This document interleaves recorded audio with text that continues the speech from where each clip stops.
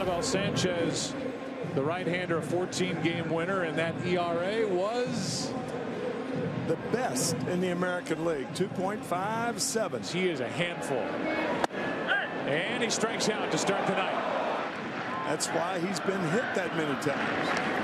He went around. The play is live, and he's on with one out here in the first.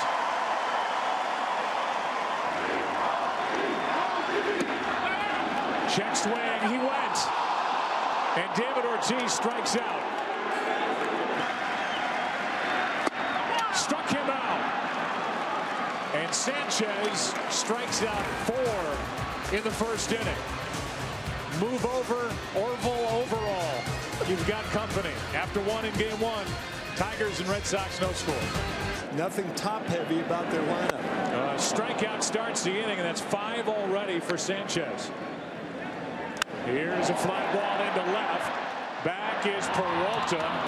His first test out there. 2 out. Hard hit.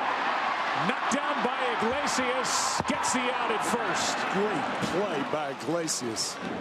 Another 0-2 pitch. Strikeout number 6. Pedroia into center.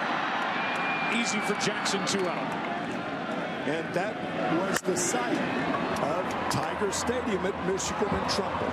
Easy play for Miguel Cabrera. Down go the Red Sox. 1, 2, 3 into the 4th we go. Napoli strikes out. Held the A's hitless into the 7th. That's strike 3, and that's strikeout number 8. Sanchez strikes out the side.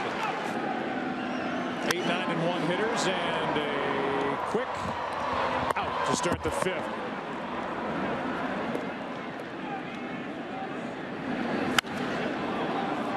Just popped up.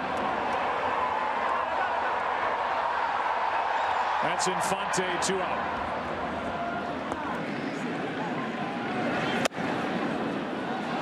Strikeout ends the inning. A foul tip hung on to by Avila.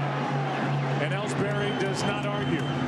That is 10 strikeouts for Sanchez and no hits for the Red Sox.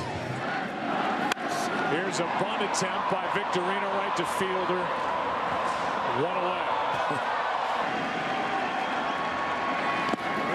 Struck him out. 2 out in the inning. And strikeout number 11.